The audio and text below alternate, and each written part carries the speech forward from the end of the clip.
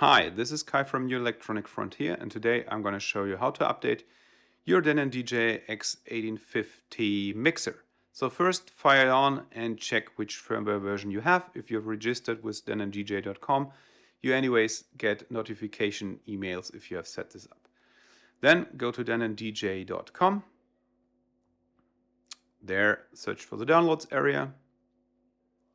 And there you get overview over all like firmwares. So you go to X1850, you see the info there at the back where you see what's in the firmware, and then you have the PC and Mac versions of the firmware. So download it.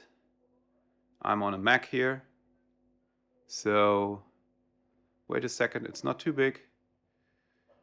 And double click on it and the image will open.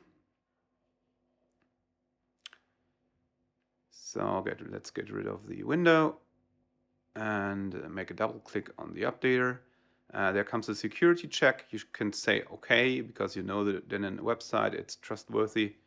So you open it up and it says open new firmware installer. So if you have not plugged in a device, it tells you to plug in one and scan again, and it checks for the firmware on the device and of the image themselves. So let's click on the next button. So you see now a list of instructions.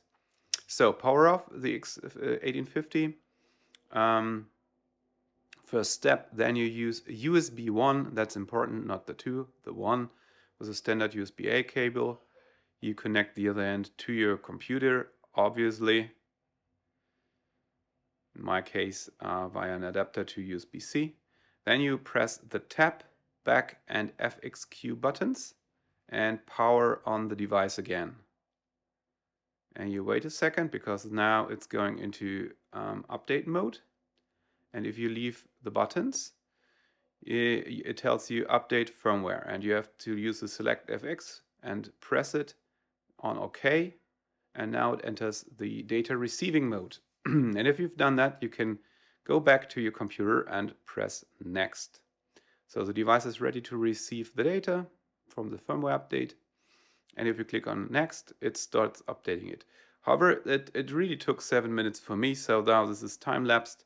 And you see also nicely on the device, the level meters are used for displaying the progress of the firmware update, parallel to the little window on your computer. So it's actually really 7 minutes. This is just time-lapsed.